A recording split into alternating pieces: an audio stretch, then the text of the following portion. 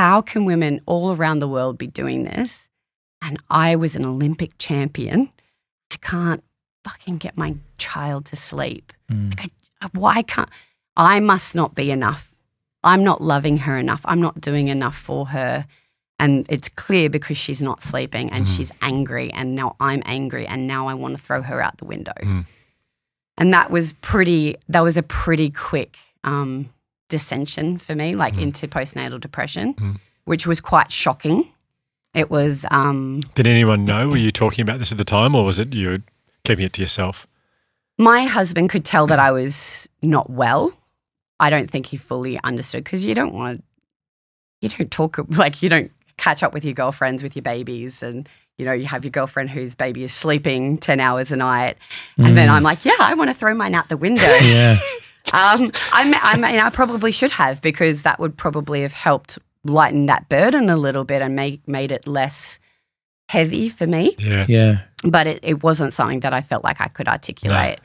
And, you know, especially I guess it's just the ego of having been someone who's achieved something in life that you go, why can't I do this? Like this should just be, this is something that everybody does and yet I can't do it. And it got to a point where Poppy was 8 months old.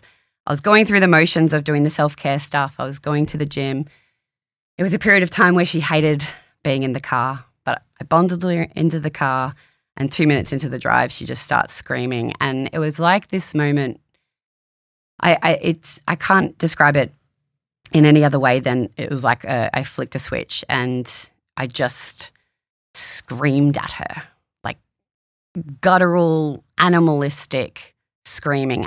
In my head I was telling her to shut up, but I don't think I was actually articulating any words at that stage.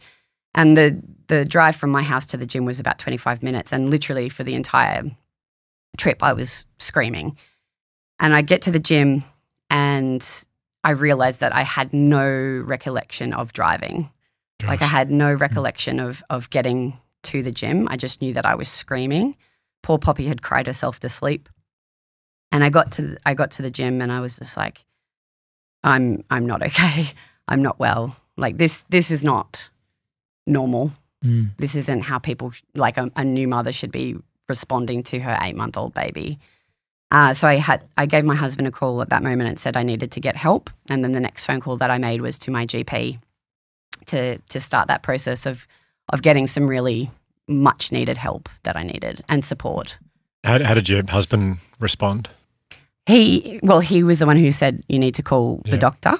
That was his kind of initial thing, but I think he realized that it was pretty dark. Again, I don't think until I actually wrote the book, I don't think he actually really understood how dark it was.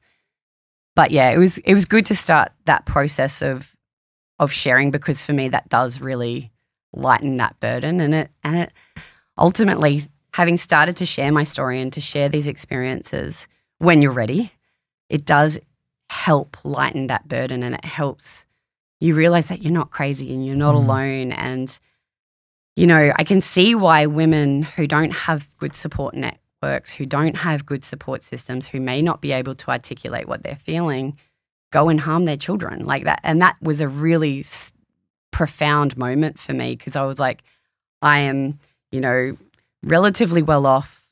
I have great support networks. I have great family and friends. And here I am thinking harmful thoughts on my baby. Like, it's no wonder people get to these really dark moments in their life.